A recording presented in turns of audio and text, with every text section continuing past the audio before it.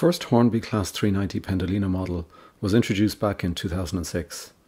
At the time it was an impressive model with a striking livery, DCC control, directional lighting and a wicked turn of speed. 15 years on, Hornby's latest Pendolino offerings are still based on that same model, with only the livery being revamped for the 2021 Avanti West Coast incarnations of the model. Is this really enough? It's time to take a closer look.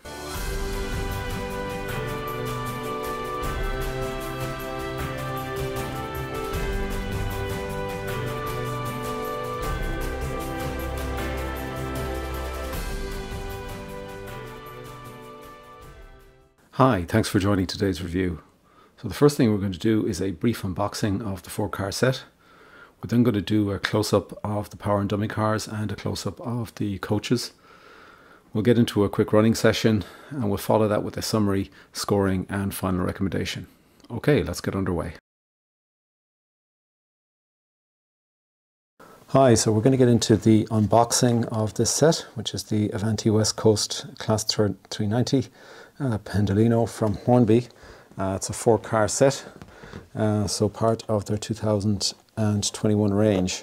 So I have the existing Pendolino, and this apparently is based on the same tooling as that, albeit with the new livery. So we're going to take a quick look at this, and then we'll go through the normal rest of the review process. So let's get this out of the box first.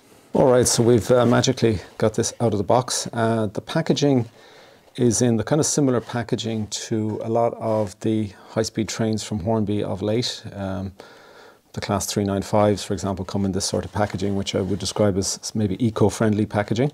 I'll just make one note here that you see these tabs at the end here.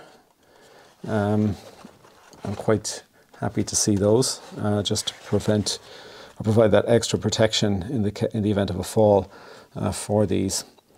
Now, they also have this very nice kind of plastic sheath over each of the cars, which makes it very easy then to remove them from the packaging. So again, I do like that, and it does give a good bit of protection for both any detail. Now, there isn't a huge amount of added detail on these, but certainly you want to protect the livery, and I think that's in particular. I do like to see that. We'll just take there's an extra little protection piece on there, so we'll take that off. So these are, as I say, based on the existing tool, but with this new, the new Avanti livery, and I think it is a nice livery, quite an attractive livery.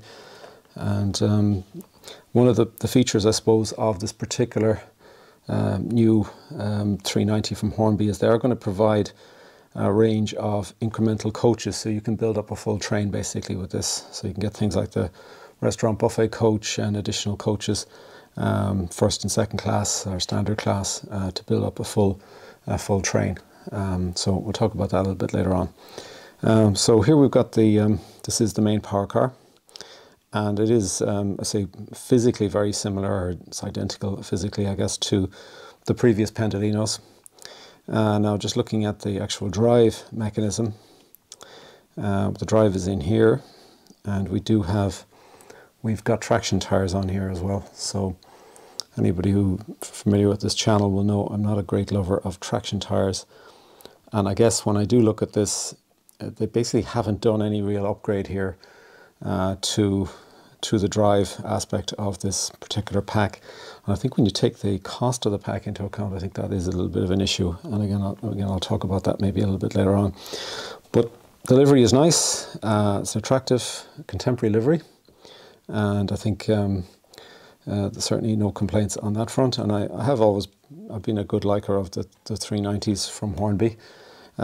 Even if certain aspects of them have been a little bit basic, but I think this is a nice livery and I do like the look of it. And so I think nothing wrong on that front. So let's take a look at one of the centre coaches. Significantly lighter.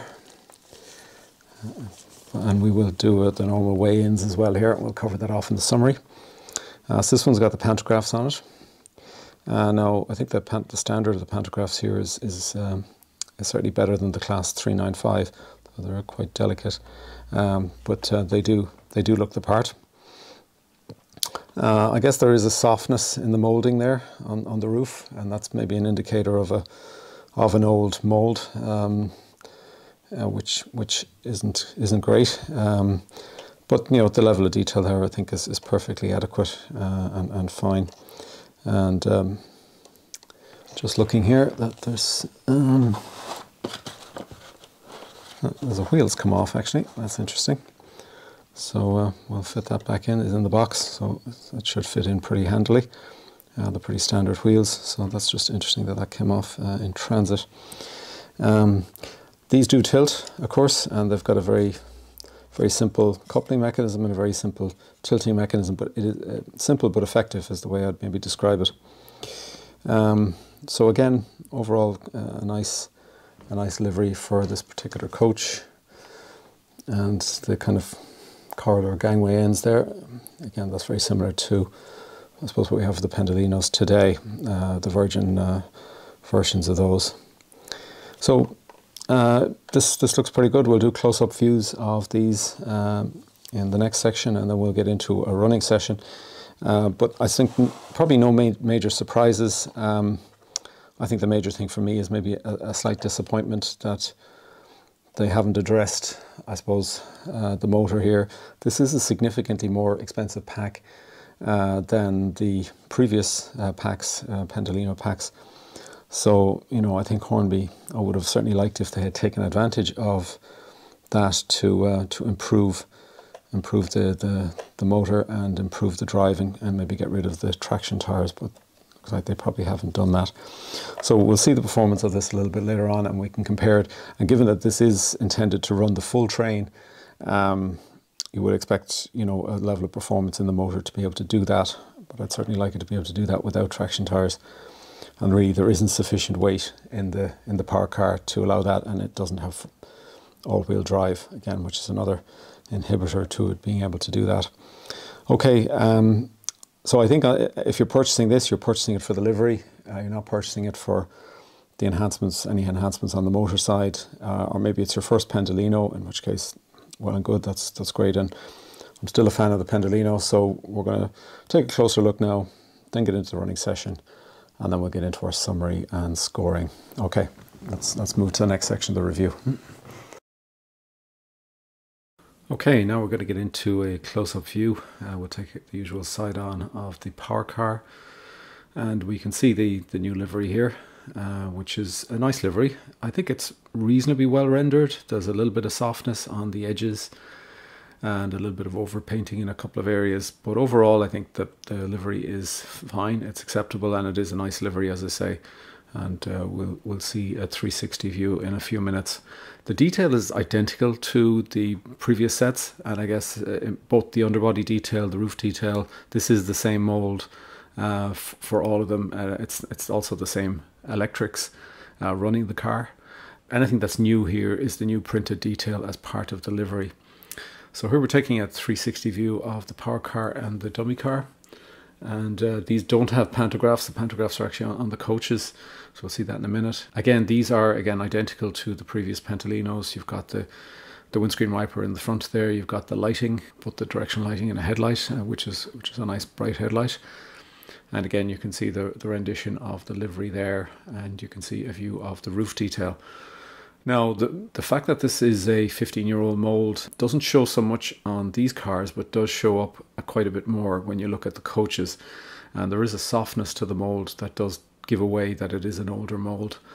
I think overall these are fine. Again, they're acceptable, I think, for a particular price range, which I think this particular set is selling beyond, unfortunately. But again, you get a good look at the livery there, and it is quite an attractive livery. So here we have the two middle coaches, one of which has the pantograph, and I guess the pantograph itself is a disappointment. It's quite loose. It doesn't have the stiffness that you have on the previous Pendolinos, and it isn't very strong. We're also going to take a look at the moulding around the pantograph area as well, and I think this is where the kind of difference shows up. If you look at the top there, which is the Avanti Pendolino, you can see the softness on the moulding there relative to the moulding underneath, which is essentially a model from 10 years ago. And again, that's just down to the reuse of the tooling and that's what really shows up. It's just particularly bad in that area. It's not as noticeable across the rest of the roof detail or kind of the end body detail or even the underbody detail, but that particular piece around the pantograph is particularly bad. So again, you see the coaches here. Again, a nice rendition overall, and quite presentable. So we're going to get into the running session. I do have a Legaman Bifo DCC sound installed in the power car, and also DCC controller in the rear car as well for the lights. It's a pretty smooth running session. Now, I did have a particular issue with the model that I purchased, and it had the wrong wheels basically, and I've been on to Hornby about that, and I will note that as a quality issue. It's not representative. I don't think most people have this problem. I'm running in the power car now with wheels that I've borrowed from my previous Alstom Pendolino, because literally I was getting severe derailment problems with the ones that came with the model out of the box. So I think it's a batch issue, more of a one-off issue. So I'm going to treat it that way, and I'll probably do a quick short video to give some guidance to people who might see the same symptoms of having the wrong wheels and how they might manifest itself. I like to run the running sessions up to prototypical speed, and obviously that becomes an issue, certainly. And also running on the Radius 2 is also a problem with the older wheels. This is pretty smooth, and overall it's not a bad running session. It's to the same standard as the previous Pendolino that I have. It does run well and is pretty responsive under DCC, unlike other models like the Class 395s, for example. I've always found those not that responsive under DCC. You issue a command, and the command may take a couple of seconds to actually be implemented. It does have a slightly different configuration of the traction tyres. The two traction tyres are on the one bogie, so that is different from the actual production set of the Avanti Pendolino, where they're actually on different bogies. And I think having them on different bogies creates a slight extra wobble, and you do see this wobble a little bit, and you'll see particularly when you've a lot of carriages. And I'm going to show a view at the end here, running with an 8-car configuration. I've actually brought in some of my Virgin coaches to bring it up to 8 cars. I can't get the full 9 cars. I don't have a coach to do that. But you do see this sort of wobble effect of the locomotive while the traction tyres are trying to get a grip, and you see that more, I think, on this particular model than you would see on the previous one. But you do see it on both, and it's the characteristic of the traction tyres kind of taking this grip, and you get the model kind of wobbling a bit. So here now we're running with the 8-car configuration, and we're starting from a standing start. There's a little bit of a delay there, so you can see that there's more of a lag in terms of the pickup of speed due to the 8 cars. However, I didn't find this a bad running session with the 8 cars, and it does get up to a prototypical good speed. I didn't want to run it excessively fast, because I do have the bad wheels on 3 of the cars in this set, and those coaches will derail if I actually run too fast, unfortunately, until the wheels get changed on them. But overall, I found this 8-car running session pretty okay. I know some people have had probably seen some issues with it. I think it's pretty responsive, a little bit of slowness and pickup there, but overall, not really a problem, and I'm probably pretty pleased with it. And as I say, it does get up to a reasonable speed. So let's get into the summary. So we're looking at the 4-car set, which is the R3952 in the Avanti West Coast livery. It comes with a 5-pole skew-on motor, and it does have all-wheel pickup on the power car, but it only has 4 drive wheels, and 2 of those have traction tyres. And as I said, they're on alternate axles. Previous Pendolinos had them on the same axle. It's got a 8-pin DCC ready in both the power and dummy cars. It's got the directional lighting from the original model, and it specifies a minimum Radius 2 curve, and it does actually run fine on Radius 2 curves. I had a problem because of the wheel issues on Radius 2 curves, but that was very specific to the problems I had with the incorrect wheels. So in general, it will run fine. However, I wouldn't really recommend running it up to full prototypical top speeds on a Radius 2 curve, to be honest. I think that's probably pushing it. The top speed I had in the running session here was 125 miles an hour, and I was drawing a peak current of 210 milliamps at that for the 4-car set, which is a pretty low current draw, to be honest. I have another review which goes through the Class 800, which is a much significantly larger current draw, albeit a much better motor. So I was limited in this because, again, of those wheel issues, and I would have liked to have pushed it up to the 140 miles per hour level, but that wasn't possible without derailment with the wheels that I had. The power car weight is 318 grams, which is light, so you can see the root of some of the pulling power problems there, and the reason why there's traction tires on the model. So 318 is light. And I think it's particularly light then when you want to look at an 8 or 9 car train. Dummy car is 245 grams, which is actually heavier than the dummy car of a HST, for example, a class 43 HST. Interestingly enough, it is slightly heavier. The coaches as well are heavier than your typical Mark III coach, for example. And I think the reason for that is there is additional weights added at the bottom of the bogies to lower the centre of gravity on these coaches to provide greater stability.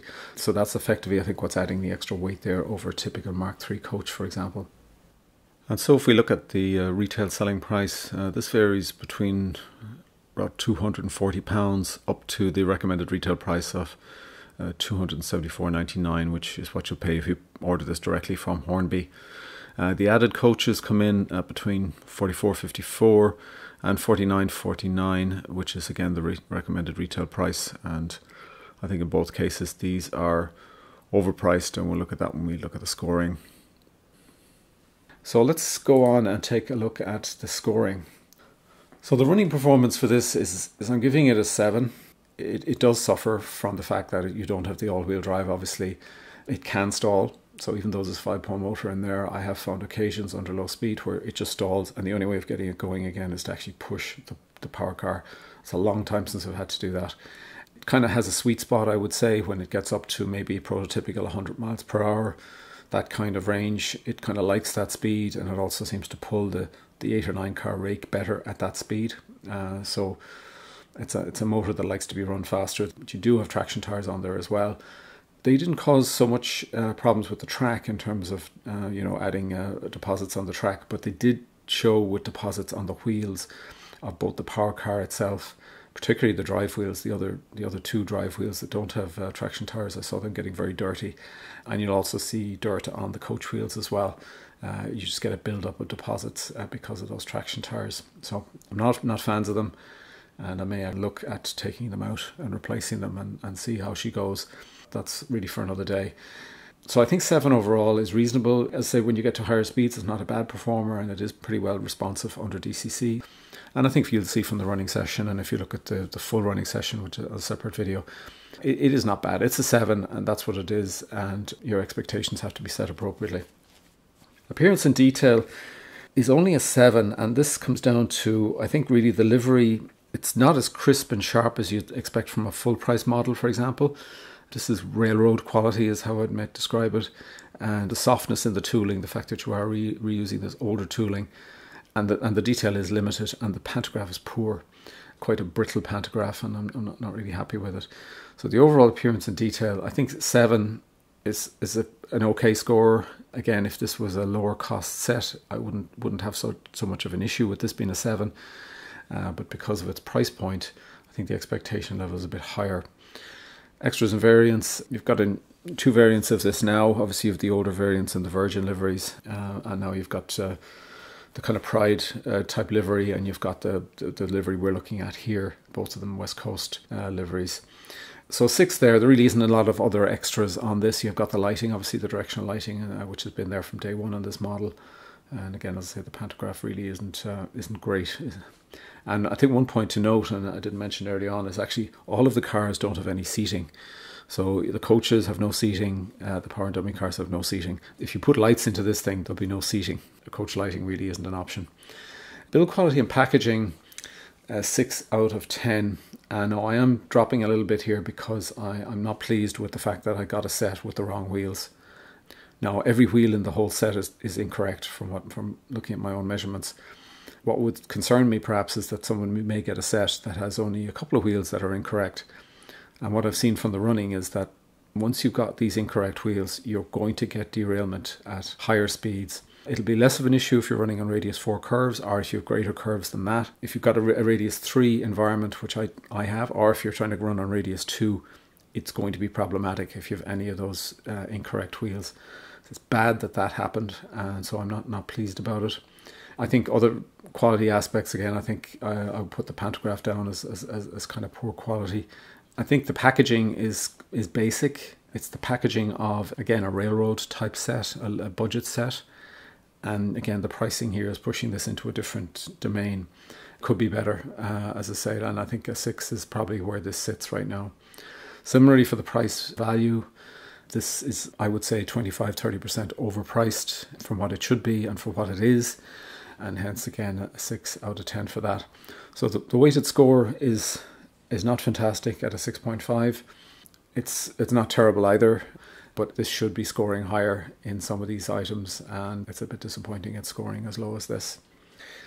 So we get into the kind of the final recommendations. So I really think this is a set that has caused some problems for Hornby. I think they're falling between two stools, as I say here.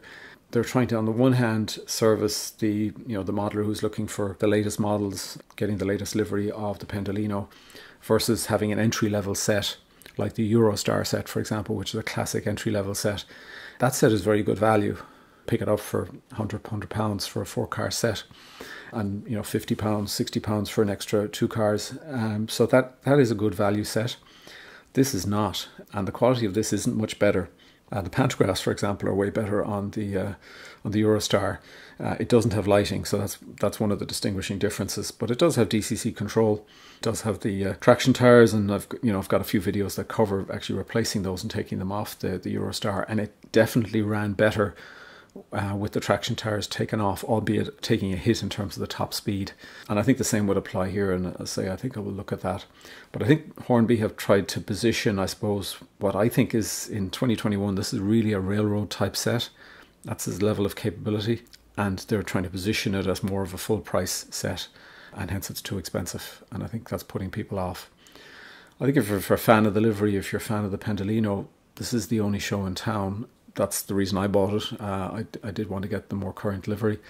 I knew from day one that it didn't involve any new improvements on the performance side, and I was prepared to live with that. But I do think it's a pricey set. If you compare it to something like the Class 800, which obviously is quite a bit more expensive again, but you get an awful lot more with the Class 800, and it's a much more satisfying running experience. So certainly for an experienced modern image modeler, something like the 800, one of the new Azumas, is likely to be a much better experience to have on your layout overall. You're going to get better quality in terms of the overall finish and appearance, and you're going to get infinitely better quality in terms of the running performance. And I'll cover that in my Class 800 review, which would be out in the next few days. You're kind of caught here. A lot of people like the Pendolino. They wanted to get a Pendolino model, and hence they've gone for this. And I was one of those. However, the shortcomings of the model in 2021 really do show. Maybe Hornby need to take a look at this. Do they want to revamp this model and turn it into something that a more serious modeler would be happy with? Or do they want to just have a bargain basement offering, entry-level offering? And they've kind of fallen between the two right now. So, because it's too expensive. This is not an entry-level price. So I'll put it down as a fans only. People who are fans of the Pendolino, fans of the livery, want to have a current version of this in a current livery. Go for it. You can see how it performs, but go with your eyes wide open in terms of what you're purchasing. And I think the investment, if you're going to invest in a full 9-car rake for this, that's not cheap. If you're going to add sound, that's not cheap. And I think it's a pity to be building all of that on top of fundamentally what is a 15-year-old motor design, which was, even in its day, was a bit rough and ready. And today it's not what somebody would want to have, and particularly if you're used to something like the Class 43 HSTs, for example, and how good they are from a running perspective, or the Class 800. This falls way short of those. So that's my assessment. As I say, for some people, you just may have no other choice and you're going to go with this. If you're looking for an entry-level set, go with the Eurostar, much better set. If you're buying it for a younger person for Christmas, perhaps, whatever, that's a much better value set. You get great fun out of it. And the pantographs are very robust. This is just too expensive for that, and I think people may look elsewhere. So it's a pity. It's a missed opportunity, I think, from Hornby. It's nice to get the new liveries, absolutely, no debate there. But I think there is a need for a little bit of investment on the Pendolino. It's a popular train. It's a shame that it's not getting the full treatment here that it probably deserves. Okay, so that's my review. I'm sorry that it isn't a little bit more positive.